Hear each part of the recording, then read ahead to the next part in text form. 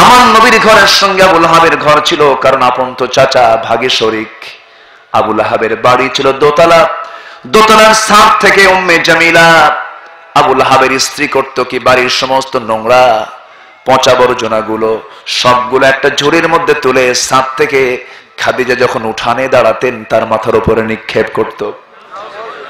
এইরকম করে মানসিক সামাজিক অত্যাচারগুলো করত। কোনদিন আম্মা জান খাদিজা রাদিয়াল্লাহু তাআলা আনহা রাসূলকে বলতেও যান নাই, কিচ্ছু অভিযোগও করতে যান নাই। একদিন রাসূল নিজে টের পেলেন, রাসূল বুঝতে পারলেন। একদিন রাসূল সরাসরি অবলোকন করলেন, রাসূল বলছেন খাদিজা এত জুলুম তোমাকে করলো, একটা দিনের জন্য তোমার কাছে তুমি অভিযোগ দিলা না। সঙ্গে সঙ্গে খাদিজা বলছেন ইয়া রাসূলুল্লাহি, আপনি হচ্ছেন বিশ্বনবী, বিশ্ব নেতা, আপনি গোটা দুনিয়া বিজয়ের চিন্তা করছেন, আপনার মাথায় প্রতিবেশীর একটা বিষয় নিয়ে কেন আপনাকে যন্ত্রণা দেব? আমি আমার জীবন আপনার কাছে উৎসর্গ করে দিয়েছি। যেরকম সুবহানাল্লাহ। আর আমার আপনার বউ হলে কি করতো? কাশু কাশু মজা দেখাবো নাকি? ছোটখাটো বিষয় নিয়ে আমরা দেখবো না, আমরা মাফ করে দেব, আল্লাহ আমাকে মাফ করে দিবেন। জোরে বলে সুবহানাল্লাহ। আমরা হব সংকীর্ণ না উদার? উদার হব। মুমিন কখনো হিংসুক হয় না, মুমিন কখনো কৃপণ হয় না, মুমিন কখনো অহংকারী হয় না, মুমিন কখনো মিথ্যুক হয় না, মুমিন কখনো ইচ্ছা করে কোনো পাপ কাজের দিকে জড়ায় না। কিন্তু এগুলো আজকে আমাদের মধ্যে আছে না নাই? আসতে বলবেন না, আছে না নাই? আমার নবীজি একদিন সাহাবে কেরামকে সামনে রেখে বললেন, সাহাবীরা একটা কথা তোমাদেরকে বলবো। কি কথা বলেন? রাসূল বলেন আজকের দিনে কে রোজা আছো, কে দান করেছ, কে জানাজা দিয়েছ, কে অসুস্থ ব্যক্তিকে দেখার জন্য গেছো, এই চারটি কাজ কে কে করেছো? সবার হাত উঠলো না, একজন ব্যক্তির হাত উঠলো, তিনি হচ্ছেন সাইয়্যিদনা আবু বকর সিদ্দিক রাদিয়াল্লাহু তাআলা আনহু। তিনি বললেন ইয়া রাসূলুল্লাহ, আমি আজকে রোজা আছি, আজকে আমি দান করেছি, আজকে আমি রোগীর সেবা করেছি। চিন্তা করুন, যিনি শ্রেষ্ঠ তিনি সব দিক থেকে শ্রেষ্ঠ হয়ে যান। আমার বন্ধুগণ, আমি যে মানুষ, আমার মানবিক কিছু গুণ থাকতে হবে। মানবিক কিছু গুণাবলী না থাকলে আমি মানুষ কেমন করে হব? যে লোকটাকে দেখে মানুষ মানুষকে দেখে ভয় পায়, সেটা কি মানুষ না জঘন্য? বলেন বলেন বলেন। আজকে বনের পশু সিংহকে দেখে মানুষ যতটুকু না ভয় পায়, তার চেয়ে ভয় পায় মানব রূপী কিছু হিংস্র মানুষকে দেখে। ঠিক কিনা? একটা সিংহ, একটা জঙ্গলের একটা প্রাণী, তার সেফটির জন্য, সেফটির জন্য তার হাতে কিছু নখ থাকে, তার পায়ে কিছু নখ থাকে, তাই না? থাকে, এই তো তার অস্ত্র। আর আজকে মানুষ কি করছে? অ্যাটম বম তৈরি করতেছে, মিসাইল তৈরি করছে, ক্ষেপণাস্ত্র তৈরি করছে, পৃথিবী ধ্বংসের সমস্ত সরঞ্জাম আবিষ্কার করে বসে আছে। আল্লাহ বলছেন তুই এত হিংস্র হয়েছিস, দেখ আমি একটু দেখাচ্ছি। হালকা একটা ভাইরাস ঢুকায় দিচ্ছেন, সব কাজ আসতে কন কেন? সব ঘরের ভিতরে স্থবির হয়ে পড়েছে।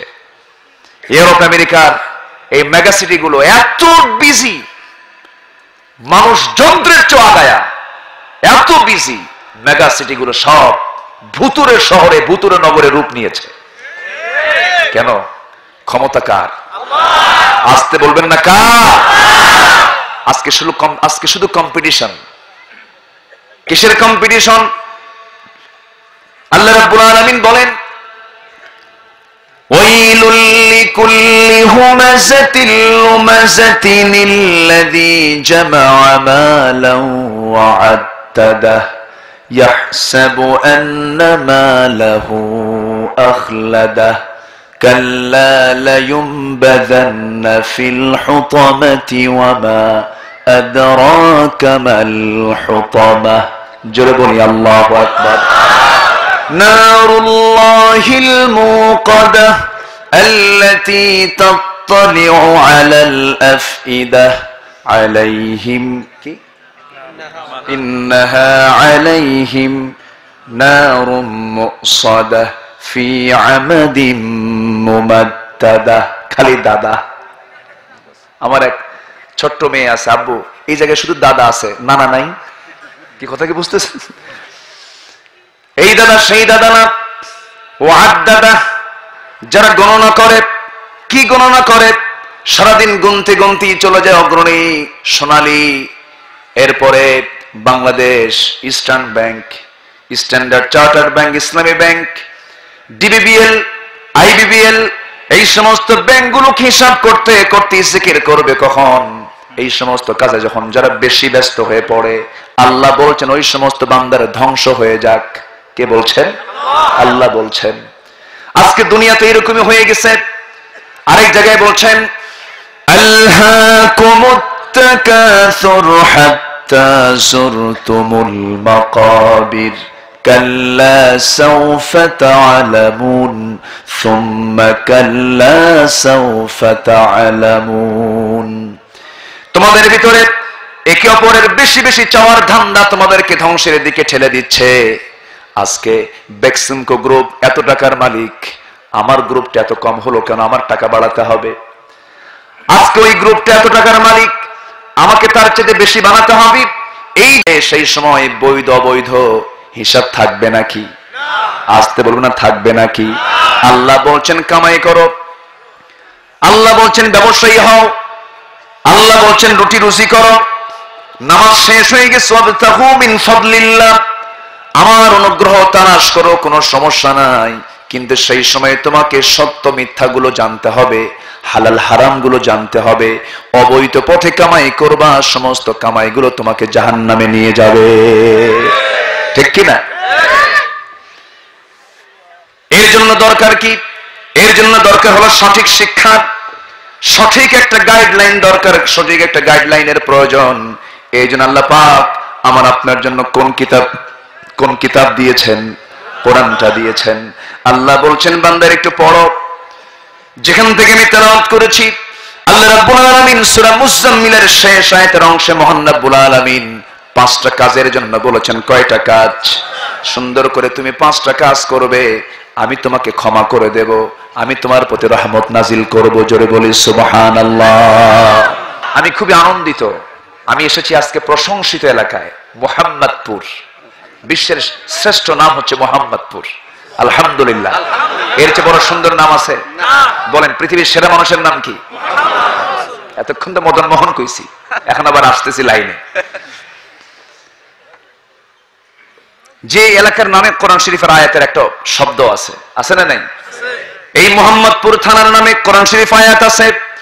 আল্লাহ রাব্বুল আলামিন বলেন, মুহাম্মাদুর রাসূলুল্লাহি ওয়াল্লাযীনা মাআহু আশিদ্দাউ আলাল কুফফারি রুহামাউ বাইনাহুম। আরেক জায়গায় বলতেছেন, ওয়ামা মুহাম্মাদুন ইল্লা রাসূল قد خلت من قبله الرسل। জোরে বলি আল্লাহু আকবার। তাহলে এখন বলেন, নামের দিক থেকে আপনারা কি নিচে না উপরে? নিচে না উপরে? মূলটা ঠিক আছে তো, তাই না? মুহাম্মদপুর, খুব ভালো। রাসূলকে আল্লাহ পাক মুজাম্মিল বলে ডেকেছেন। এই সূরার নাম কি? এই সূরার নাম কি? মুজাম্মিল। মুজাম্মিল মূলত রাসূলকে সম্বোধন করে বলা হয়েছে। রাসূলকে কখনো ইয়া মুহাম্মদ বলা হয়নি, ইয়া আহমদ বলা হয়নি। কারণ হে মুহাম্মদ, আপনি যদি কোনো ওস্তাদকে ডাক দেন, হে হুজুর, এটা হবে? বলেন তো, এটা কেমন হয়? এটা কেমন একটা হয়ে গেল না? আচ্ছা, হরফে নেদা দিয়ে আল্লাহ পাক রাসূলকে ডাক দেন না। এখানে বলতে পারতেন ইয়া মুহাম্মদ, বলতে পারতেন না? বলেন নাই, বলেছেন ইয়া আইয়ুহাল মুজাম্মিল। কেন জানেন? আল্লাহ পাক রাসূলকে খুব ভালোবেসেছেন। জোরে বলে সুবহানাল্লাহ। আমার নবীজি যখন জন্ম নেন, আবু তালেব বলেন, আবু তালেব নবীজির নবুয়ত লাভের পর একদিন বলে ফেললেন, মুহাম্মদ, আমি যখন তোমাকে দেখলাম তুমি নবজাতক, তোমার মার পেট থেকে তোমার বয়স হয়েছে মাত্র একদিন পৃথিবীতে, তোমার মার চোখে পানি, আব্বা নাই। আব্বা ছিলেন? নবীর আব্বা ছিলেন। আব্বার নাম কি? দেখেন, বাবার নামটাও সুন্দর, আলহামদুলিল্লাহ। আচ্ছা, তোমার আব্বা তো নাই, তোমার মার মনটা খারাপ, কারণ শিশুর জন্ম হলে সবচেয়ে বেশি খুশি হবে কে? বাপ। সে বাপই তো নাই, আনন্দ নাই ঘরে, চোখে পানি। তো তুমি যখন জন্ম নিয়েছো, তোমাকে তোমার মা চাঁদনি আকাশের নিচে শুয়ে রাখছে। আমি কাছে গেলাম, কাছে যে দেখি মোহাম্মদ, তোমার ডান হাত যখন নড়ে, চাঁদটা ডান হাতে এসে পড়ে। একটু আস্তে কোন সুবহানাল্লাহ। তোমার বাম হাত যখন নড়ে, আকাশ থেকে চাঁদ এসে তোমার বাম হাতে নেমে আসে। তুমি যখন ডান দিকে তাকাও, চাঁদ ডান দিকে যায়। তুমি যখন বাম দিকে তাকাও, চাঁদটা বাম দিকে চলে যায়। রাসূল বলছেন, চাচা, এর কারণ কি আপনি জানেন নাকি? এর কারণ হলো, এর অন্যতম, অনেকগুলো কারণ আছে, অন্যতম কারণ হলো আমার মার কষ্ট হচ্ছে, আমার মার চোখের পানি। আমার মা আমাকে সান্ত্বনা দিতে পারছেন না, আমি যেন না কান্দি, আমি যেন না মাকে ডিস্টার্ব করি। এই জন্য মহান রব্বুল আলামিন আমার জন্য আকাশের চাঁদকে খেলনা বানায়া দিয়েছিলেন। নবীর সম্মান কত, আমার রাসূলের মর্যাদা কত। চাঁদ খেলে, চাঁদ ডান্স মারে রাসূলের সাথে, আল্লাহু আকবার। চাঁদ নাচানাচি করে। সব নবীর শান এক রকম। কোন নবীর কালিমার মধ্যে রাসূল শব্দ নাই? আছে রাসূল? কোন নবীর কালিমার মধ্যে রাসূল শব্দ নাই? আদমের কালিমা লা ইলাহা ইল্লাল্লাহ, আদমু সফিউল্লাহ। লা ইলাহা ইল্লাল্লাহ, ইব্রাহিমু খলিলুল্লাহ। লা ইলাহা ইল্লাল্লাহ, মুসা কালিমুল্লাহ। লা ইলাহা ইল্লাল্লাহ, ঈসা রূহুল্লাহ। কোন নবীর নামের কালিমার মধ্যে, কোন কালিমার মধ্যে, নবীর কালিমার মধ্যে রাসূল আছে নাকি? না। আমার নবীর কালিমা দেখেন, সবাই বলেন লা ইলাহা ইল্লাল্লাহ মুহাম্মাদুর রাসূলুল্লাহ। আল্লাহু আকবার। সেই নবীকে আল্লাহ ডাকবেন কেমন করে? ডাকার তো কোনো কায়দাই নাই। আমার নবীজি মেরাজ করেছেন কোন মাসে বলেন? এই মাসের নামটা কি বলেন? আল্লাহুম্মা বারিক লানা ফি রজব ওয়া শাবান ওয়া বাল্লিগনা রমাদান। রাসূল এই মাসে দোয়া করতেন, আল্লাহ রজব শাবানের বরকত আমাকে দিয়ে দাও, আর রমজান পর্যন্ত আমার হায়াত বাড়ায়া দাও। নবীজি এই মাসে ইসরা করেছেন, মেরাজ করেছেন। এই মাসের দাম কিন্তু কম না, এই মাসের বরকত কিন্তু কম না। আল্লাহ রাব্বুল আলামিন সূরা ইসরার ভিতরে, বনি ইসরাঈলের ভিতরে বলেছেন, সুবহানাল্লাযী আসরা বিআবদিহি লাইলাম মিনাল মাসজিদিল হারাম ইলাল মাসজিদিল আকসাল্লাযী বারাকনা হাওলাহু লিনুরিয়াহু মিন আয়াতিনা। জোরে বলি আল্লাহু আকবার। অতীব পবিত্রময় সেই মহান সত্তা, যিনি তার বান্দাকে, সুবহানাল্লাযী আসরা বিআবদিহি, তার বান্দাকে। আমার নবীর আগের পরিচয় রাসূলুল্লাহ, বান্দা। আমরা কি? আমরা কি? আগে বান্দা, এরপরে রাসূল। আব্দুহু ওয়া রাসূলুহু। আমার ভাইয়েরা, আল্লাহ বলছেন, আমি আমার রাসূলকে কি করেছি, আমার বান্দাকে কি করেছি? রাতের একটা অন্ধকারে, একটা নির্দিষ্ট টাইমের ভিতরে আমি মসজিদ হারাম থেকে মসজিদ আকসা পর্যন্ত নিয়ে চলে গেছি। ওয়া বারাকনা হাওলাহু, তার চতুর্পাশ আমি বরকতময় করে দিয়েছি। আজকে যত তেলের খনি সব কোন এলাকা? কোন এলাকা? নবীর মেরাজের এলাকা। যেরকম সুবহানাল্লাহ। নবীর কি এলাকা? ওই যে ইসরা রাত্রি ভ্রমণ যে করেছেন, বরকত যেদিক দিয়ে হাসতেন সেদিক দিয়ে সাগর হয়ে গেছে। সেই নদীর পানির সাগর না, তেলের সাগর হয়ে গেছে। যেরকম আল্লাহু আকবার। ক্যাম্পিয়ান সাগরের যে পানি, তার চেয়ে বেশি তেল আল্লাহ পাক এই মিডল ইস্টে রেখে দিয়েছেন। মক্কা থেকে ফিলিস্তিন পর্যন্ত সব তেলের খনি। আমেরিকা এত হামলা টামলা করার চিন্তা কিসের জন্য জানেন? ওই তেল চুরি করা, তাছাড়া কিচ্ছু না। এগুলো কিছুই না। আফগানিস্তানে হামলা করার মূল লক্ষ্য হচ্ছে অ্যালুমিনিয়ামটা আয়ত্ত আনা, এই সমস্ত মানে প্রাকৃতিক খনিজ সম্পদগুলো চুরি করা, পৃথিবীর সবচেয়ে বড় সিসকে চোর হলো আমেরিকা, ঠিক কিনা? কি কথা কি বোঝা যায়?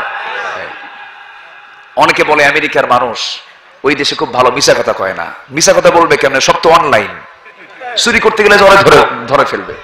অনলাইনে চুরি করা যায়? সামনে ক্যামেরা, আপনি ক্যামেরার সামনে এখানে কি কিছু করতে পারবেন? ওদের গোটা দেশটা ক্যামেরা বানায় ফেলছে, ওদের গোটা দেশটা ডিজিটাল সিস্টেম করে ফেলছে, সবকিছু প্রযুক্তির ভিতরে ক্যামেরার মধ্যে। ওর মধ্যে চুরি করলে তো ওদের অস্ত্র দিয়ে অনেক ধরা খাবে, এই জন্য মিশা কথা কয় না, চুরি হয় না। কিন্তু পাকা চোর হলো, পৃথিবীর বিখ্যাত কুখ্যাত চোর হলো আমেরিকা। ইরাকে হামলা করেছে সাদ্দাম হোসেনকে শেষ করার জন্য নয়, ইরাকে হামলার মূল উদ্দেশ্য হলো তেলটা নেওয়া। কথা বোঝা গেল না? এই হচ্ছে অবস্থা। কেন করতেছে এগুলো?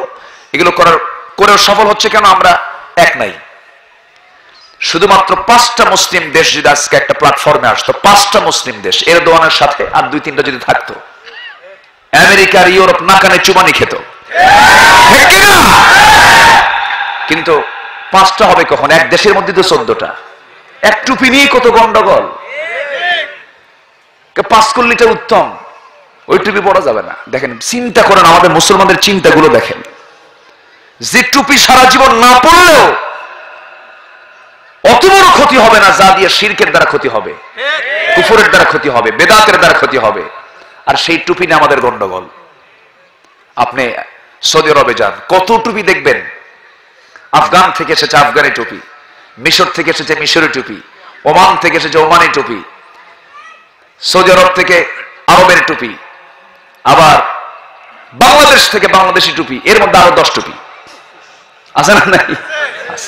তো এই যে আমাদের ছোটখাটো বিষয় নিয়ে আমরা গন্ডগোল গুলো করি, এটা কি আমাদের জন্য কল্যাণ আনে? আসতে বলুন, কল্যাণ বয়ে আনে? আমরা গ্রুপিং করবো কেন? আমরা মুসলমান, আমরা 2 না 1? আমরা 2 না 1? জাকির নায়কের মতো একটা মানুষকে নিয়ে আমার দেশের আলেমরা কথা বলে, উনি যে কাজগুলো করছেন, ওনার কাজের যে ভালো দিকটা, এটা আমরা বলি। একটা মানুষ তো সব দিক থেকে ভালো হয় না, তাই না? সব দিক থেকে ভালো হয়? ভালো হয় না। মানুষের দোষ গুণ, আগে গুণ না আগে দোষ? আগে দোষ, আগে কি? দোষে গুণে মানুষ না গুণে দোষে? আমরা কি জানি? দোষে গুণে মানুষ, দোষ গুণ এটা থাকবেই। না জেনে না শুনে বলে ফেললো কি জাকির নায়ক কোন আলেম হলো নাকি? ও কিছু বোঝে? ওর কোনো জ্ঞান আছে নাকি? এই সমস্ত কথাগুলো বললো। তুমি তাকে না চিনলেও নরেন্দ্র মোদী ঠিকই জাকির নায়ককে চেনে। তাহলে তোমার কথার সাথে যদি নরেন্দ্র মোদীর কথার মিল থাকে, তোমার কথা যদি নরেন্দ্র মোদীর পক্ষে যায়, তাহলে তুমি কোন দালাল? আসতে কোন কোন ঠিক কিনা? ভেবে চিন্তে কথা বলা উচিত। নরেন্দ্র মোদী মালয়েশিয়ার মাহাথির মোহাম্মদকে ফোন দিয়ে বলে, মাহাথির, জাকির নায়ক, আমাদের জাকির নায়ককে আমার দেশে ফেরত দিয়ে দাও। মাহাথির মোহাম্মদ বলে যে, নরেন্দ্র মোদী, তুমি গোটা পৃথিবীর সবচেয়ে বড় গণতান্ত্রিক রাষ্ট্রের পাওয়ারফুল রাষ্ট্রপ্রধান হতে পারো, আমি মেনে নিচ্ছি। তোমার সঙ্গে আমার অনেক বিজনেসের ঘাটতি হতে পারে, আমার কূটনৈতিক সম্পর্ক ছিন্ন হতে পারে, কিন্তু জেনে রেখে দিও, জাকির নায়ক তোমাদের সম্পত্তি নয়, জাকির নায়ক গোটা বিশ্ব মুসলিম উম্মার সম্পত্তি। ওইদিকে টক্কর লাগে মন্ত্রী, দেশ, আর আমার দেশের কাঠমোল্লা কয় কোন আলেম হলো? দেখছেন কি কথা? কি বুঝতেছেন? কথা কি বুঝতেছেন? জাকির নায়ক সে ভারতের নাগরিক, সে ঘর ছাড়া, সে বাড়ি ছাড়া, সে আত্মীয় স্বজন ছাড়া তার সমস্ত সম্পত্তিকে সব বাজেয়াপ্ত করেছে। নিজের ঘর ছাড়েন, বুঝবেন হিজরত কাকে বলে। তার হাতে বায়াত নিয়ে ইহুদি, খ্রিস্টান, হিন্দু, বৌদ্ধ কালেমা পড়ে মুসলমান হয়েছে। তুমি কোন কসু তুলছ? তুমি কি করেছ? এগুলো কেন হয় জানেন? এগুলো বলার কারণ হলো আমাদের সংকীর্ণতা। আমাদের কি সংকীর্ণতা? আমরা অন্যের গুণ দেখব, নিজের দোষ খুঁজবো। ইমানদারের কাজ কি? অন্যের গুণ দেখা, নিজের দোষ খোঁজা। তাহলে দেখবেন সমাজে কোনো কিছুই হবে না। আমরা অন্যের দোষটা না খুঁজে অন্যের গুণটা দেখবো, নিজের কি খুঁজবো? দোষ খুঁজবো, তাহলে আর কিচ্ছু হবে না। আল্লাহ আমাদেরকে আমল করার তৌফিক দান করো, জোরে বলি আমিন। কষ্ট পাচ্ছেন আপনারা? আমার আলোচনার ভিতরে একটু রসকস কম, আমি একটু রসকস কম দিয়ে কথা বলি। কেন জানেন? আমি চাই সমাজের গুরুত্বপূর্ণ কথাগুলো আমার মুখ থেকে ফুটে তোলার, যেগুলো দরকার। ওয়াজ তো সবাই জানি, কম বেশি জানি না? নামাজ পড়ো, রোজা রাখো, এগুলো কি সবাই জানি না? আমরা জানি, কিন্তু আমাদের ইমানটা যেন নষ্ট না হয়, ইমানটা যেন ক্যান্সার আক্রান্ত না হয়, এই সমস্ত বিষয়গুলো আমাদের অবশ্যই বুঝতে হবে। আমরা হিংসা ছেড়ে দেব, জোরে বলি ইনশাআল্লাহ। এক সাহাবীকে রাসূল দেখলেন, দেখে বললেন, সাহাবীরা, এই দরজা দিয়ে একটা লোক আসবে, একটা সাহাবী আমার আসবে, ও জান্নাতি। এই কথা রাসূল 3 দিন বললেন ওই এক সাহাবীর জন্য, বললেন এই দরজা দিয়ে একটা লোক, একটা সাহাবী আসবে, আমার প্রিয় সাহাবী, সে জান্নাতি। এই কথা রাসূল 3 দিন বললেন। ওমরে ফারুকের মধ্যে একটু মানে তার মধ্যে একটা সৃষ্টি হলো, কি হয়েছে? হ্যাঁ, একটা কি, হ্যাঁ না ঈর্ষা না, তার একটা আগ্রহ সৃষ্টি হলো, যে হ্যাঁ কৌতূহল সৃষ্টি হলো। দেখেন কত ভাষা আসে, আল্লাহ পাক এক একজনকে এক একটা যোগ্যতা দিয়ে দেন না। দেখেন আল্লাহ পাক সবাইকে সব ধরনের মেধা দেন না। আমি এই ভাষা কৌতূহলটা খোঁজার জন্য অনেকক্ষণ চেষ্টা করতেছি, বের হয়ে আসছে। আচ্ছা, বাংলা ভাষা তো অনেক সুন্দর ভাষা, বলি আলহামদুলিল্লাহ। বাংলা ভাষায় সুন্দর করে আপনারা কথা বলতে পারেন। মাগুরা, যশোর, তারপরে এগুলোর খেজুর বিখ্যাত না, এগুলোর ভাষা বিখ্যাত। আলহামদুলিল্লাহ বলে। কে বিখ্যাত? ভাষা বিখ্যাত। ভাষার জাদুঘর আপনারা। আপনাদের সামনে যেন লোক কথা কয় আরাম পাবে না। বাংলা ভাষা শুদ্ধ করে এসে কথা বলতে হবে। আলহামদুলিল্লাহ, খুবই সুন্দর এই মাগুরার মানুষগুলো। তবে চট্টগ্রাম ভাষা আরো সুন্দর না? চট্টগ্রাম, হ্যাঁ কি সুন্দর সুন্দর। আচ্ছা, না ওটাও সুন্দর, ওটাও সুন্দর, ওদের কাছে সুন্দর এটা। ওরা যখন বলে তখন ওরা খুব ভালো পছন্দ করে। সিলেট তো আরো বেকায়দা, খুব কঠিন ভাষা। ওরা যখন গল্প করে মনে হয় গন্ডগোল লাগছে, উপায় নাই, বোঝার কোনো কায়দাই নাই। এটা কি নিজ দেশ না অন্য দেশ? বাংলার কোন গন্ধ সেখানে আপনি খুঁজে পাবেন না। অক্ষর চেঞ্জ, শব্দ চেঞ্জ, বাক্য চেঞ্জ, গোটাটাই চেঞ্জ, নাই কিছু, একেবারে নাই। এদিক থেকে মাগুরা অনেক ভালো, বলি আলহামদুলিল্লাহ। রাসূল নিজে সুন্দর করে বলতেন মাঝে মাঝে, নাহনু আফসাহুল আরব, আমি হলাম আরবের সবচেয়ে শুদ্ধ ভাষী একজন আরবী। সুবহানাল্লাহ, জোরে বলে সুবহানাল্লাহ। তাহলে কি শুদ্ধ ভাষায় কথা বলা এটা একটা সুন্নাহ। আলহামদুলিল্লাহ বলেন। আমরা কি ভাষায় কথা বলবো? শুদ্ধ ভাষায়। মাগুরার শুদ্ধ ভাষা শেখা লাগে না, মারপেট থেকে শেখে। জোরে বলে আলহামদুলিল্লাহ। আর সিলেট থেকে যদি কেউ মন্ত্রী হয় তবু তার এলাকা ছাড়তে পারে না, বোঝার কোনো কায়দা নাই। সাবেক অর্থমন্ত্রী সাইফুর রহমান মারা গেছেন বেচারাটা। সংসদে যখন মানে বিল উত্থাপন করতেন, আমি অর্ধেক কথাই বুঝতাম না। হাই এডুকেটেড মানুষ, কিন্তু আঞ্চলিক ভাষা ছাড়তে পারতেন না। এই জন্য এই এলাকায় জন্ম আপনার, আপনি ধন্য, আলহামদুলিল্লাহ। কি কথা কি বোঝা গেল? আচ্ছা, কৌতূহল জাগলো সাহাবীর। ওমরে ফারুক করলেন কি, তার বাড়িতে গেলেন, 3 দিন থাকলেন, তেমন কোন আমল পেলেন না। তেমন কোন আমল না পাওয়ার পরে বললেন, ও সাহাবী, রাসূল যে তোমাকে 3 দিন জান্নাতি ঘোষণা করলেন, এর কারণগুলো কি আমাকে বলো তো। সাহাবী বলছেন, ভাই ওমর, আমি তেমন ব্যক্তিগত কোন আমল আমার তেমন জীবনে নেই, তবে একটা আমল আমি করে থাকি। রাতের বেলা যখন ঘুমাতে যাই, ঘুমানোর পূর্বে আমি কারো প্রতি রাগ রাখি না, কারো প্রতি হিংসা রাখি না, কারোর সঙ্গে কৃপণতা রাখি না। রাতে ঘুমানোর আগে আল্লাহুম্মা বিসমিকা আমুতু ওয়া আহইয়া, যেহেতু আমি মরে যাচ্ছি, আবার জিন্দা নাও হতে পারি, এই জন্য মরার সময় প্রিপারেশন নিয়ে মরি, যেন নাও তো উঠতে পারি। সমস্ত হিংসা, কৃপণতা, সমস্ত রাগ গোসা সবাইকে আমি সব মাফ করে দেই। যেরকম সুবহানাল্লাহ। হিংসা মুক্ত হয়ে, রাগ মুক্ত হয়ে, কৃপণতা মুক্ত হয়ে, প্রতিশোধ পরায়ণ মুক্ত হয়ে আমি ঘুমাতে যাই। ওমরে ফারুক বলেন, ও আমার ভাই, তোমার এই আমলটার জন্য রাসূল তোমাকে জান্নাতের ঘোষণা দিয়েছেন। তাহলে আমরা কি জান্নাত দূরে রাখবো না জাহান্নাম দূরে রাখবো? আমরা দূরে রাখবো কোনটা, জাহান্নামকে না জান্নাতকে? জাহান্নামকে দূরে রাখবো, জান্নাতকে কাছে রাখবো। এই জন্য এই সমস্ত কাজগুলো আমরা করবো, জোরে বলি ইনশাআল্লাহ। তাহলে এই জন্য দরকার কিসের এলেম? মানে কিসের এলেম দরকার? কোরআনের এলেম। কষ্ট পাচ্ছেন না তো আপনারা? বলি আলহামদুলিল্লাহ। আমার ভাইয়েরা,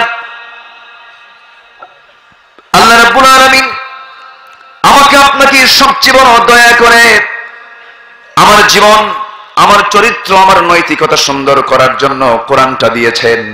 আল্লাহ বলছেন, বান্দা অতএব তুমি 5টা কাজ করো। নাম্বার 1 হলো ফাকরাউ মা তায়াসসারা মিনহু। তোমার কাছে যা সহজ মনে হয় কোরআনটা সুন্দর করে পড়ো, কোরআনটা সুন্দর করে বোঝার চেষ্টা চালাও।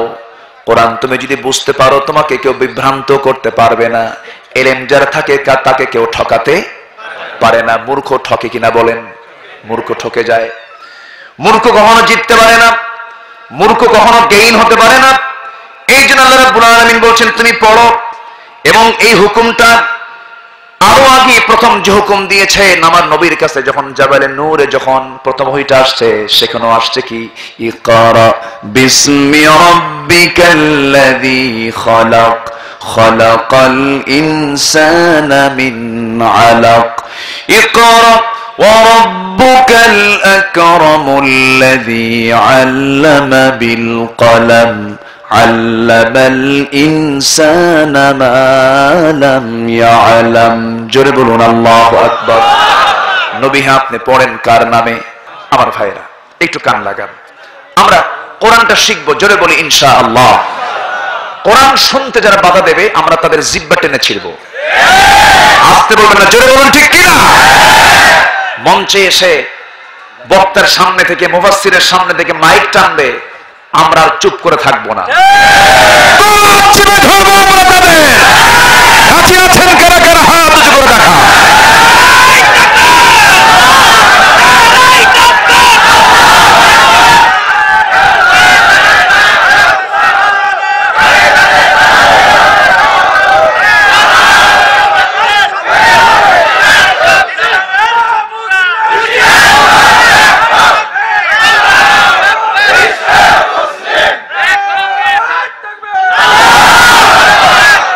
সবার হাতকে কবুল করুন। জোরে বলি আমিন।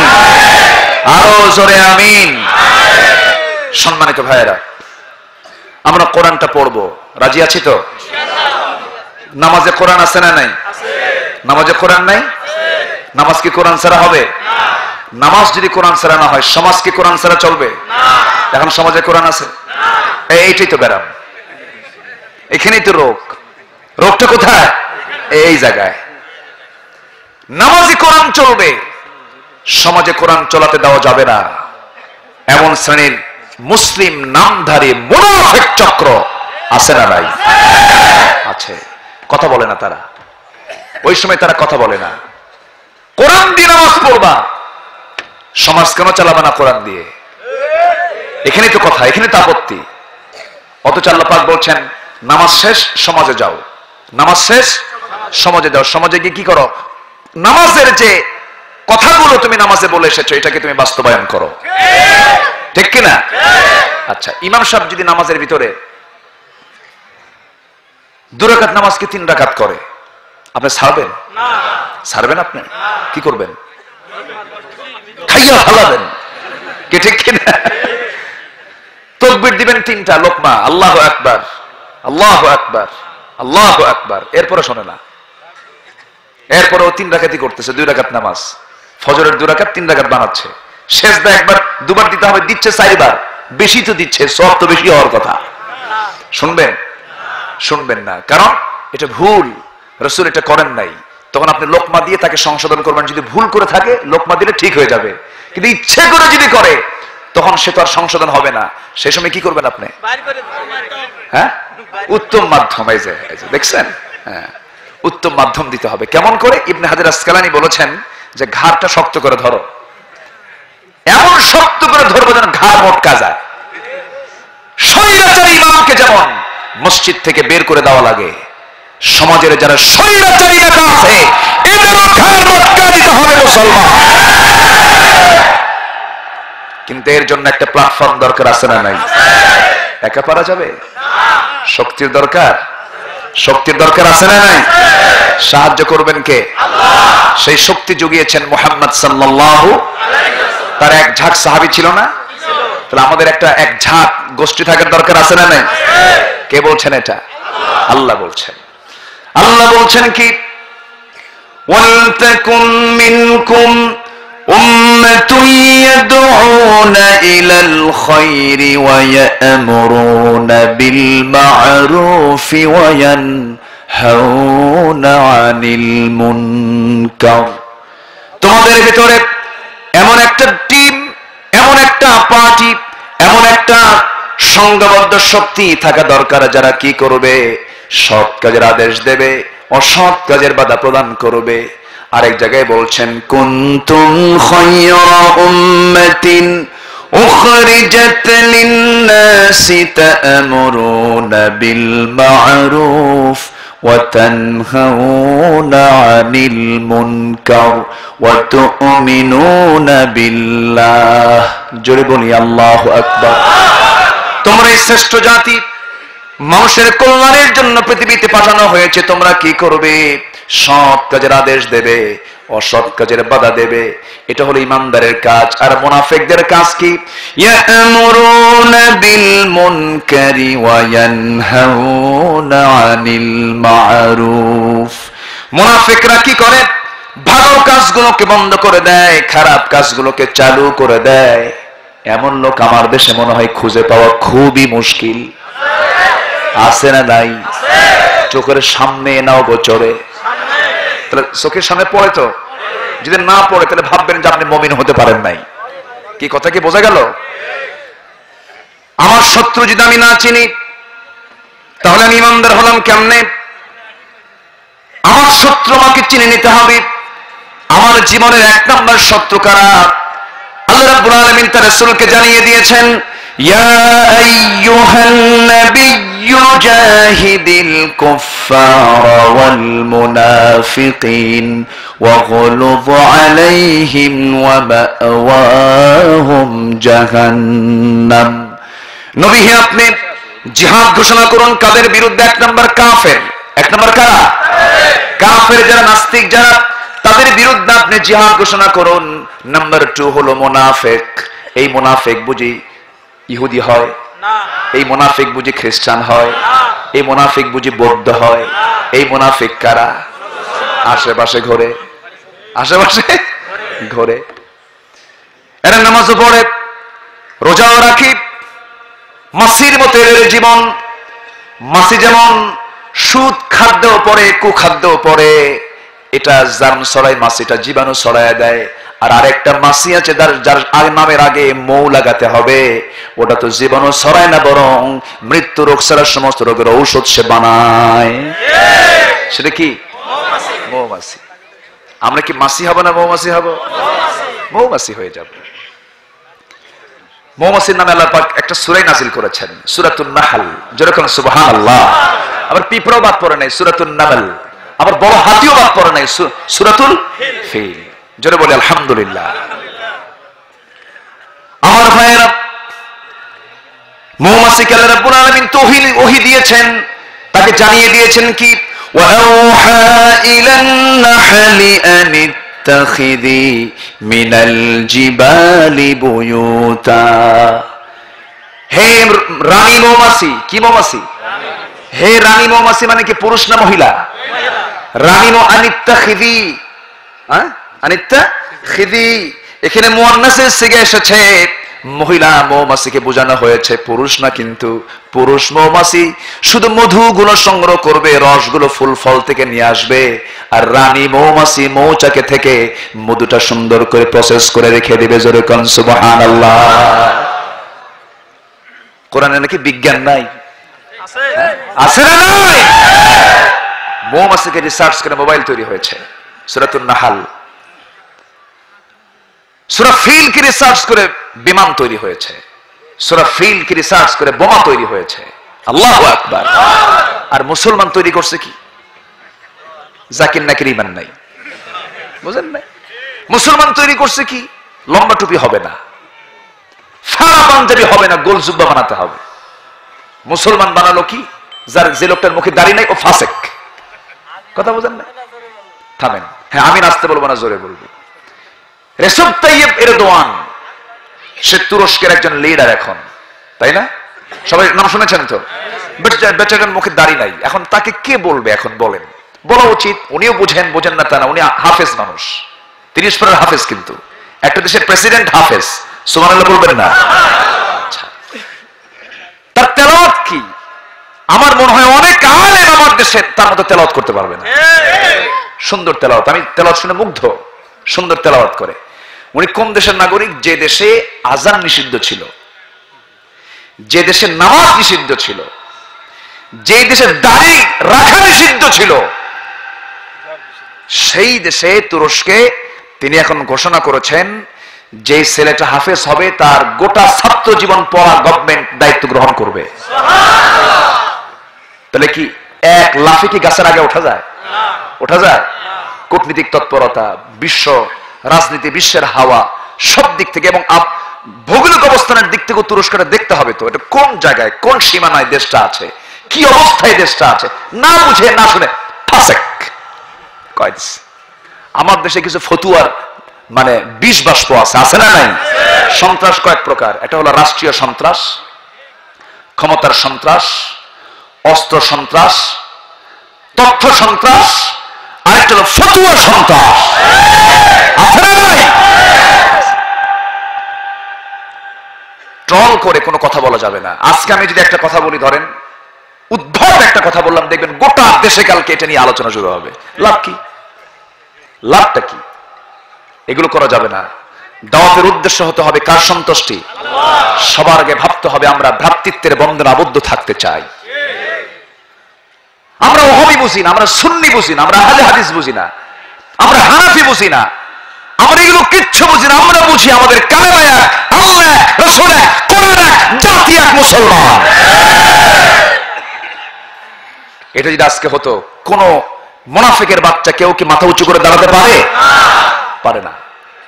আসুন আমরা এই ঐক্যতায় চলে আসি, জোরে বলি ইনশাআল্লাহ। এরপর আর কি বলি, অনেক কথা, সময় তো চলে যাচ্ছে, কষ্ট পাচ্ছেন না তো? দেই না একটু সময়, আজকে দেই আমরা, হ্যাঁ একটু দেবো না? সময় দিতে পারবো না? জোরে বলি ইনশাআল্লাহ। খুব ভালো আপনারা, আমি চাইছিলাম একটু আগে ভাগে উঠতে, কিন্তু পারলাম না, তো আপনারাই তো আসলেন না, আপনারা আসতে দেরি করে ফেললেন।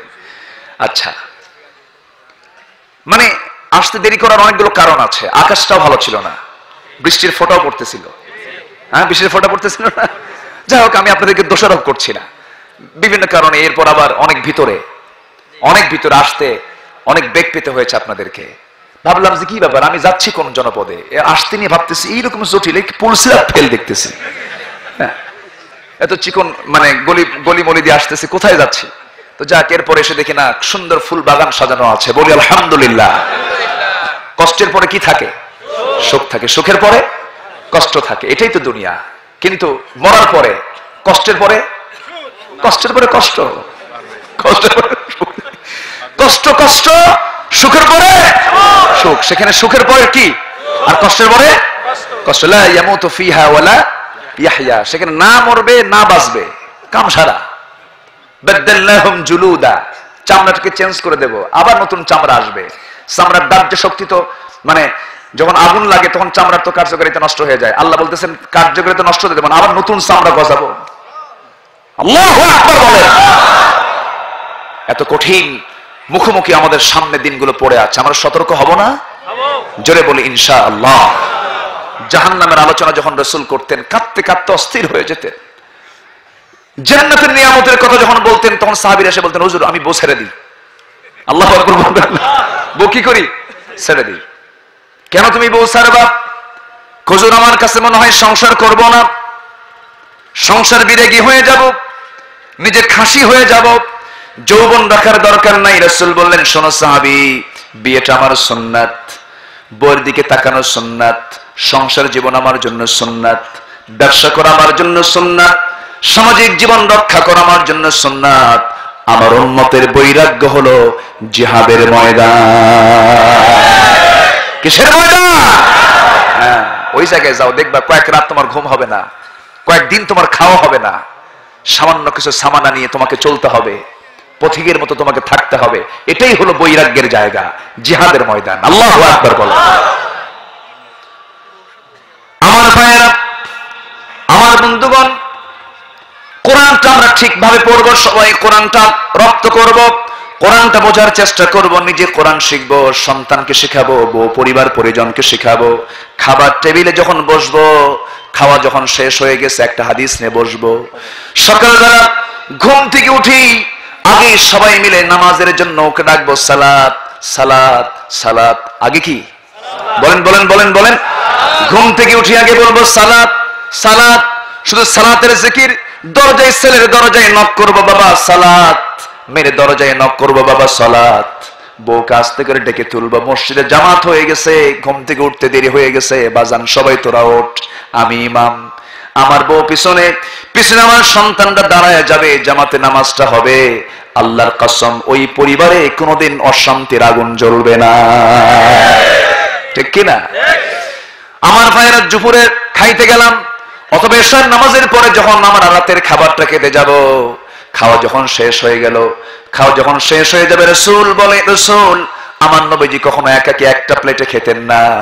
আমার নবীজি ঘরে যখন বসতেন আম্মা জান আয়েশাকে সাথে নিতেন, নাতিদেরকে সাথে নিতেন, একসঙ্গে এক প্লেটে খেতেন। সুবহানাল্লাহ বলেন। এতে মহব্বত কমবে না বাড়বে? বেড়ে যাবে। একসঙ্গে খাওয়া দাওয়া সম্পূর্ণ করলাম। খাওয়া দাওয়া সম্পূর্ণ করার পরে আজকে বলে দিলাম, শোনো আমার ছেলেরা, মেয়েরা, আমার বউ, আমার পরিবার পরিজনরা, শোনো, আজকে একটা নির্দিষ্ট সূরা থেকে আলোচনা হবে, সূরাতুল মুজাম্মিল। সূরাতুল মুজাম্মিল থেকে আজকে তুমি অনুবাদ করবা, কালকে তুমি তরজমা করবা, কালকে তুমি ব্যাখ্যা করবা। এইরকম করে করে যদি একটা পারিবারিক বৈঠকের মধ্যে দিয়ে যদি আমরা কোরআনটা সুন্দর করে বোঝার চেষ্টা করি, সিন্ধুতে একদিনে হয় না, বিন্দু থেকেই কি হয়? বিন্দু থেকে কি হয়? সিন্ধু হয়ে যায়। আমরা এরকম প্র্যাকটিস করব নিয়মিত, জোরে বলি ইনশাআল্লাহ। আমার ভাইয়েরা, নাম্বার 2 হলো ওয়া আকিমুস সালাত, নামাজ তুমি কায়েম করো। ওয়া আতুজ যাকাত, যাকাত তুমি আদায় করো। নামাজ কায়েমের কথা আল্লাহ রাব্বুল আলামিন এই জায়গায় বললেন। নামাজ কায়েমটা আগে দরকার না, নামাজ আদায় আগে দরকার। আগে না, না নামাজ পড়লামই না, তাহলে কি হলো? আগে কি দরকার? নামাজটা আদায় করতে হবে না? নামাজটা তো আমাকে আগে পড়তে হবে। ফাসাল্লি, সূরা কাউসার পড়েন না সবাই? ইন্না আতাইনা কাল কাউসার, ফাসাল্লি লিরাব্বিকা ওয়ানহার ইন্না শানিআকা হুয়াল আবতার। আগে নামাজ পড়ো, নামাজ তোমাকে পড়তে হবে। নামাজ কার ডিউটি? কার কার কার হক? আল্লাহর হক। এটা এটা আল্লাহকে খুশি করার জন্য নামাজটা পড়তে হবে। নামাজকে আমরা ছেড়ে দেব? সাহাবীরা কত কষ্ট করে নামাজ পড়েছেন। এক সাহাবীর বাড়িতে কোনো কাপড় চোপড় ছিল না, বাড়িও নাই, তিনি পাহাড়ি একটা গুহার মধ্যে তিনি আশ্রয় নিয়ে থাকতেন বউকে সাথে নিয়ে। ফজর নামাজ প্রত্যেক দিন তিনি মসজিদে নববীতে আসতেন, নবীর পিছনে নামাজ পড়তেন, কিন্তু ওই সালাম ফিরে তিনি দেরি করতেন না, চট করে মসজিদ থেকে বের হয়ে চলে যেতেন। আমার নবীজি কয়েকদিন এটা দেখছেন। একদিন হঠাৎ করে পিছন থেকে ডাক দিয়ে রাসূল বলছেন, তালহা এইদিকে আসো। সালাম ফিরি দৌড় মারো, কারণটা কি? আমার পিছনে কি তোমার থাকতে ইচ্ছা হয় না? আমার কথা কি তোমার পছন্দ হয় না? তুমি কি আমার উপর রাগ করেছো? চটচট করে তুমি চলে যাও, সালাম ফিরের কারণটা কি? সাহাবীর চোখে পানি। রাসূল বলছেন, তুমি কাঁদো কেন? হুজুর, আমার জীবন আমি আপনার জন্য উৎসর্গ করে দিয়েছি, কিন্তু আপনি আমাকে এই কথা বলবেন না। আল্লাহি, আমার মনে হয় 24 ঘন্টা আমি আপনার সামনে বসে থাকি, কিন্তু আমার যাওয়ার কারণ আছে। আমার নবীজি বলেন, সাহাবী কি কারণ বলো তো? সঙ্গে সঙ্গে সাহাবী বলেন, ইয়া রাসূলুল্লাহ, দিন গ্রহণ করার কারণে সব তো ছেড়ে দিয়ে চলে এসেছি। আমার কাছে কোনো সম্পদ নাই, টাকা নাই, পয়সা নাই, একটা নির্দিষ্ট ঘরও নাই। আমি আমার স্ত্রীকে নিয়ে পাহাড়ি একটা গুহায় আশ্রয় নিয়েছি। আমি যখন নামাজে চলে আসি, আমার গায়ে যে চাদরটা দেখতেছেন, এই চাদর ছাড়া বিকল্প কোনো চাদর আমার বাড়িতে নাই, লম্বা কোনো কাপড় নাই। আমার স্ত্রী গায়ে যে কাপড়টা আমি রেখে এসেছি, সেই কাপড় দিয়ে তার সতর ঢাকবে না, নামাজও হবে না। সেই জন্য আমি এই চাদর মুড়ে দিয়ে আমি জামাতে নামাজ শেষ করি, আমি চট করে মসজিদ থেকে বের হয়ে যাই। কারণ আমি যদি দেরি করি, আমার স্ত্রীর নামাজটা কাজা হয়ে যাবে, সূর্যোদয় হয়ে যাবে। আমি এখান থেকে ফেরার পরে আমার গায়ের চাদরটা আমার স্ত্রীর হাতে দিলে পরে সেই চাদরটা ঢেকে নিয়ে নামাজটা আদায় করে নেয়। একটু আস্তে বলি সুবহানাল্লাহ, জোরে বলি সুবহানাল্লাহ। এত কষ্ট করে তারা নামাজটা পড়েছেন, নামাজের কি তাকিদ রাসূল দিয়েছেন। আজকে সেই নামাজের ধারা ধারে না, আজান হয়ে যায়, কোনো খেয়াল থাকে না, আজান হয়ে যায়, বেখেয়াল হয়ে যায়। আব্বাস এবং আম্মা রাদিয়াল্লাহু তাআলা আনহু, আমার নবীজি তাদেরকে সীমান্ত প্রহরায় নিয়োগ দিয়ে দিলেন। সীমান্ত প্রহরায় নিয়োগ দিয়ে বললেন, সাহাবী আব্বাস আম্মার, তোমরা রাতের বেলা দাঁড়ায় থাকবে এই জায়গায়, শত্রু যেন আক্রমণ না করতে পারে। হযরতে আব্বাসকে ডাক দিয়ে বলছেন, ভাই আব্বাস, আমার চোখে দারুণ ঘুম, আমি একটু ঘুমালাম, তুমি দাঁড়ায় থেকে থেকে পাহারা দাও। হযরত আব্বাস করলেন কি, দাঁড়ায় থাকতে থাকতে এক পর্যায়ে মনে করলেন তাহাজ্জুদের সময় হয়ে গেছে, শেষ রাত, খামাকা দাঁড়ায় থেকে লাভ কি, একটু নামাজে দাঁড়াই। ওযু বানালেন, নামাজে দাঁড়ালেন। প্রথম রাকাত নামাজ পড়তে পড়তে হঠাৎ করে শত্রু তার দিকে নজর দিয়ে ফেলেছে। নড়াচড়া নাই, মানুষ অন্য কিছু পরীক্ষা করার জন্য একটা তীর মেরে দিয়েছে। সেই তীরটা আব্বাসের ডান পায়ে লাগলো, নামাজ ছাড়তেছেন না, সেজদায় চলে গেলেন। দ্বিতীয় রাকাতে নামাজে দাঁড়ালেন, আরেকটা তীর তার বাম পায়ে লাগলো, নামাজ ছাড়লেন না। ঘুমন্ত সাহাবী আম্মার ঘুম থেকে জাগা পেয়ে বলছেন, আব্বাস, শত্রু তোমাকে আক্রমণ করে ফেলেছে। একটু তাড়াহুড়ো করে সালাম ফিরলেন। এরপরে বলছেন, ভাই আম্মার, আমিও তো জেনেছি শত্রু আমাকে আক্রমণ করেছে, আমাকে তীর মেরেছে ডান পায়ে বাম পায়ে, কিন্তু ভাই আম্মার আমি কি বলবো, আর নামাজের মধ্যে আমি এমন মজা পাচ্ছিলাম, মজার নামাজ আমি ছাড়ি কেমনে, তৃপ্তির নামাজ আমি ছাড়ি কেমনে। আমি মনে মনে বলছিলাম, দুইটা তীর দুই পায়ে না লেগে একটা তীর যদি আমার বুকে লাগে যেত, আমার বুকটা ছেদ হতো, নামাজের মধ্যে আমার ইন্তেকাল হয়ে যেত, আমি এই মজার নামাজটা ছেড়ে দিতে পারতাম না। এই হলো নামাজের মজা, নামাজের তৃপ্তি, নামাজের আনন্দ। এই তৃপ্তি নামাজের মধ্যে পেতে হবে, এই মজাটা আমরা পাবো, পাওয়ার চেষ্টা করব। তবে হ্যাঁ, নামাজের প্রকৃত মজা পাওয়ার কিছু কৌশল আছে। যে তেলাওয়াত গুলো করবো তার অর্থগুলো জানবো কি জানবো না, জানবো, অর্থগুলো বুঝবো। যদি একটা আয়াতের যদি কেউ তাফসীর বোঝে, নামাজের মধ্যে তার মেরাজ হয়ে যাবে। যেরকম সুবহানাল্লাহ, আলহামদুলিল্লাহি রাব্বিল আলামিন বলবে, বলার সঙ্গে সঙ্গে তার হৃদয়ে চলে যাবে আকাশে। গোটা রাত সেজদায় কাঁদবে, কখন বান্দা বিন্দু পরিমাণ টের পাবে না। আমরা সেই নামাজ পড়বো, জোরে বলি ইনশাআল্লাহ, আর জোরে বলি ইনশাআল্লাহ। ওয়াতুজ যাকাত, যাকাত তোমরা দিবি। নামাজ আছে যেখানে, বলেন বলেন বলেন, কোরআনের যত জায়গায় নামাজের ওয়াজ, সেখানে কিসের ওয়াজ? বলেন, নামাজের ওয়াজ যেখানে, যাকাতের ওয়াজ সেখানে। নামাজ আছে যেখানে, যাকাত আছে, আর আমরা নামাজ আছে যেখানে, যাকাত নাই সেখানে। নামাজই আছে কিন্তু যাকাত দেই না, আছে না নাই? নামাজের জায়গায়, যাকাতের জায়গায় সুদ দখল করেছে। কি দখল করেছে? সুদ। ডাক্তার পরামর্শ দেয় চিনি খাবেন না, ডায়াবেটিস বেড়ে যাবে। 14 বার পেশাব করে। ডাক্তার পরামর্শ দেয় বাম স্তনের নিচে ব্যথা, আপনার গরু গোশত খাওয়া যাবে না। গরু গোশতর ভুনা করা গোশত বাটি ভরা সামনে থাকে, জিহ্বা লাফায়, খাওয়ার কোনো কায়দা নাই। কেন? কি বলে? ব্লক হয়ে যাবে, ডাক্তার মানা করে দিয়েছে। তাহলে আমার ক্ষণিকের জীবনের বাঁচানোর জন্য, আমি বাঁচার জন্য, সুস্থ থাকার জন্য আমি আমার লোভনীয় গরু গোশত ছেড়ে দিলাম, চিনি ছেড়ে দিলাম, ভটকা চা খাই, স্বাদ হিংসা, সুগার নাই। কেন? আমার ডায়াবেটিস বেড়ে যাবে। ডায়াবেটিস, হার্ট ব্লকের জন্য গোশত চিনি ছাড়লাম। জাহান্নাম থেকে বাঁচার জন্য আল্লাহ বলছেন সুদ খাইস না, জম্মের মতো খাওয়া খায়। আছে না নাই? কেউ উঠবেন না, এখন উঠলে কিন্তু বুঝবো ওই লোকটা সুদ খায়। বসেন। কি কথা কি বুঝতেছেন আপনারা? আমাদের ওয়াজ তো, আমরা তো আসলে যে কথা বলি তো আমাদের অল্প সময় দিয়ে কথা হয় না, বুঝলেন? একটু টাইম লাগে। আমাদের টাইমটা একটু বিস্তৃত, টাইম পেলে একটু মজা করে কথা বলা যায়। এই যে কেবল একটা আলোচনার একটা মানে একটা রস কষ চলে আসছে, তাই না? এখন আলোচনাগুলো ধীরে ধীরে আমরা একটা লেভেলে চলে যাব। এখন তো আমাকে আর পারতেছি না, কারণ ওই যে ফরজ যখন চলে আসে, নফল আর থাকে না, একটা কথা আছে না? তো এই জন্য কি বলবো, এখন আকাশে চাঁদ আছে না নাই বলেন তো? চাঁদ কি দেখা যায়? না। কি আছে? কি আছে বলেন? সূর্য আছে। তখন ফরজ যে চলে আসছে, এখন এটা ধীরে ধীরে হেরে যাবে। আমরা এটাকে অফ করে ফেলবো, আমরা ফরজ নামাজের দিকে যাব। এখন নামাজটা সবাই পড়বেন না ইনশাআল্লাহ? জোরে বলি ইনশাআল্লাহ। আমি খুবই খুশি হয়েছি, খুবই আনন্দিত, আলহামদুলিল্লাহ। নাম্বার 3 হলো ওয়াকরিদুল্লাহ কারদান হাসানা, তোমরা আল্লাহকে উত্তম করজ দাও। আল্লাহর তো অভাব খুব, না? তাহলে আল্লাহ করজ চাই কেন? এই করজ কি আল্লাহর জন্য না আমার জন্য? আমার জন্য। তুমি কিছু পাঠাও। সমাজে করজের গুরুত্ব আছে না নাই বলেন তো? করজে হাসানা এটা গুরুত্বপূর্ণ একটা অর্থনৈতিক ডিপার্টমেন্ট।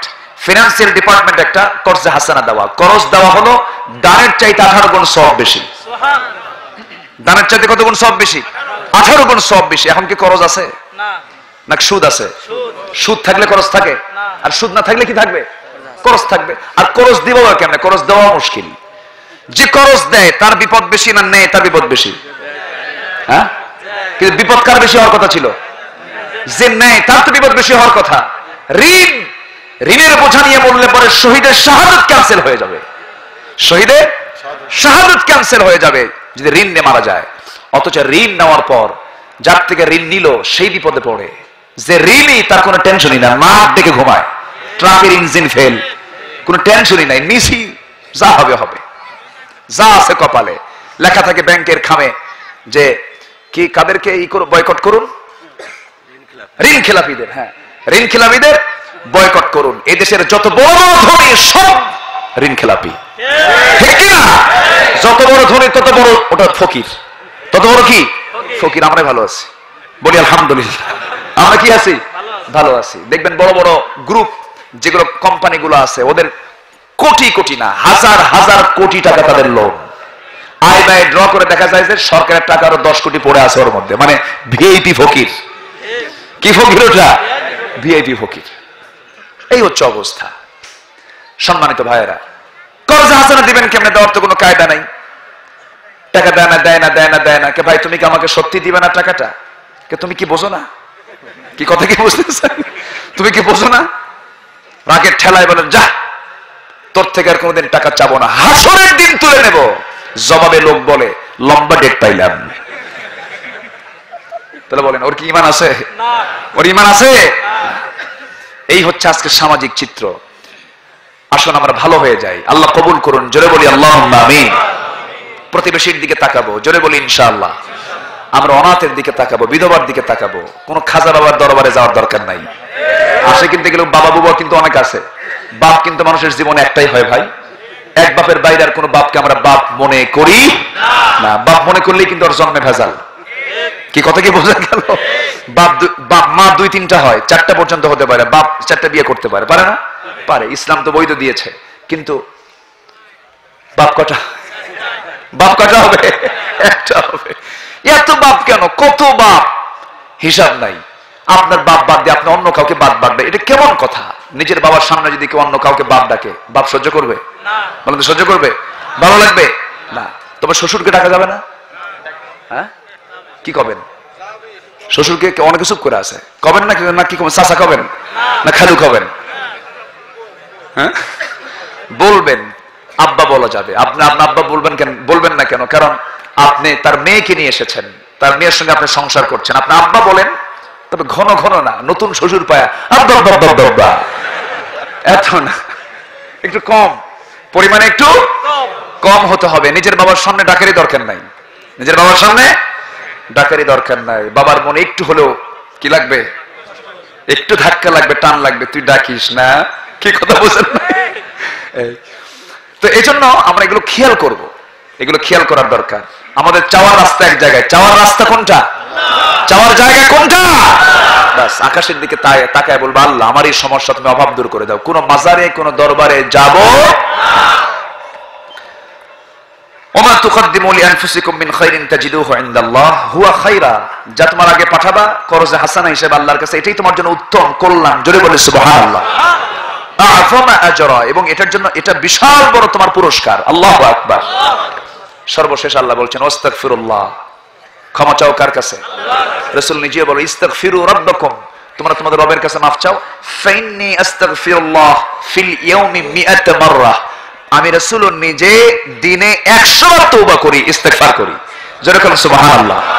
এবং আল্লাহ পাক নিজে রাসূলকে শুধু স্পেশালি বললেন ফাসাব্বিহ বিহামদি রাব্বিকা ওয়াস্তাগফিরহু। ওয়াহিদ সিগা না জমার সিগা? ওয়াহিদের সিগা। ফাসাব্বিহ বিহামদি রাব্বিকা ওয়াস্তাগফিরহু। হে রাসূল আপনি ক্ষমা চান কার কাছে? আল্লাহ রাসূলের কোনো গুনাহ ছিল? গুনাহ না থাকার পরও কি ক্ষমা চাইছেন কার কাছে? আল্লাহর কাছে। বান্দার দায়িত্বই হচ্ছে ক্ষমা কার কাছে চেয়ে নেওয়া? আল্লাহর কাছে। গোলাম তো আল্লাহর কাছেই মাফ চাবে।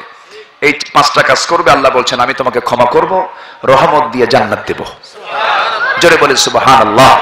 মায়েরা আছে না? মায়েরা আজকের মাহফিলে মায়েরা আসছে? যে আল্লাহ তুমি মাদেরকে কবুল করো। স্বামীদেরকে মহব্বত করে তো নাকি? দেখেন চুপ করে আছে। স্বামীদের হক টক আদায় করে তো? না বলে মার্কেটে যায়? যায়। তাহলে এটা কি আনুগত্য হলো? তাহলে এটা বলে যেতে হবে, অথবা সাথে নিয়ে যেতে হবে, অথবা কাউকে নিয়ে যেতে হবে।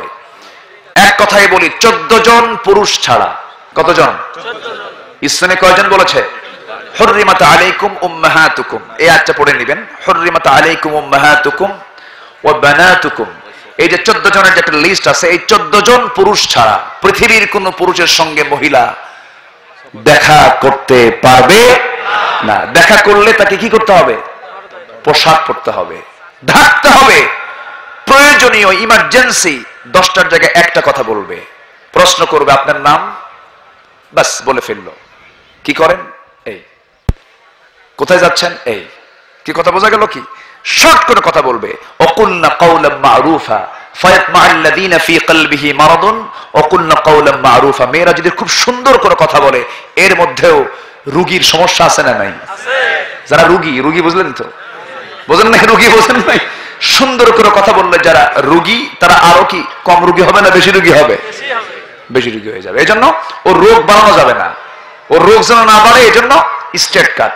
যখন বলবে কি নাম, মরিয়ম, এক ধমক যখন মারুক, বাবা তো দাজ্জাল মার্কা মহিলা, কথা বলে শান্তি নাই, দূরে চলে আসবে। মেয়েদের কথার মধ্যে কর্কশতা থাকবে। রাসূল এটাও বলেছেন, ও নারীরা, তোমরা যখন পরপুরুষের সঙ্গে কথা বলতেই চাও, মুখের মধ্যে নখ ঢুকাইয়া, কথাকে অসুন্দর করে পেঁচায় পেঁচায়, মানে মুখের মধ্যে নখ ঢুকাইয়া তোমরা কর্কশ ভাষায় কথা বলো। সুন্দর করে কথা বলার কোনো দরকার নেই। কিন্তু মোবাইল আপনি ফোন দিয়েছেন সলিমুদ্দিকে, ফোন বন্ধ, তখন কি কয়? দুঃখিত। পুরুষ না মহিলা? ঠিক আছে না? দেখেন আল্লাহ কইছে কি, আর এখানে আরো সুন্দর করে বলাচ্ছে। আচ্ছা, লিফটে উঠেছেন প্রথম তলায়, গ্রাউন্ড ফ্লোরে, বেসমেন্টে আপনি গিয়ে গ্রাউন্ড ফ্লোরে উঠেছেন। আচ্ছা, উঠলেন, ঢুকলেন। এখন আপনি কোন তলায় যাবেন? 10 তলায়। 10 তলায় নামার আগেই 10th ফ্লোর, পুরুষ না মহিলা? সেকেন্ড ফ্লোর, পুরুষ না মহিলা? চাকরিতে যাবেন, কোথাও অ্যাপয়েন্টমেন্ট নেবেন, আপনি চাকরি নেবেন, একটা কর্পোরেট বিল্ডিং এর ভিতরে ঢুকতেছেন, সামনে রিসেপশনে বসে আছে, পুরুষ না মহিলা? অসুন্দরী না সুন্দরী? বয়স্ক না কম বয়স? বয়স্ক কোন নারী ওখানে চাকরি পাবে? পাবে না। কি বয়সী? অল্প বয়সী, 16, 17, 20 এরকম একটা বয়সের নারীকে, তাও বোরকা পরা না বোরকা ছাড়া? কোন দেশে? আলহামদুলিল্লাহ, খুব ভালো না? হ্যাঁ, আমরা খুব অ্যাডভান্স, আমরা খুব এগিয়ে যাচ্ছি, সামনের দিকে এগিয়ে যাচ্ছে বাংলাদেশ। বোঝেন নাই? এই হলো অবস্থা। এই সিচুয়েশন বন্ধ করার জন্য সময়ের দাবি হলো, নামাজ যেমন কোরআন দিয়ে চলে, সমাজও কোরআন দিয়ে চালাতে হবে মুসলমান। এই হোক আমাদের পণ, এই হোক আমাদের চিন্তা, এই হোক আমাদের সিদ্ধান্ত। আল্লাহ তুমি আমাদেরকে কবুল করে নাও।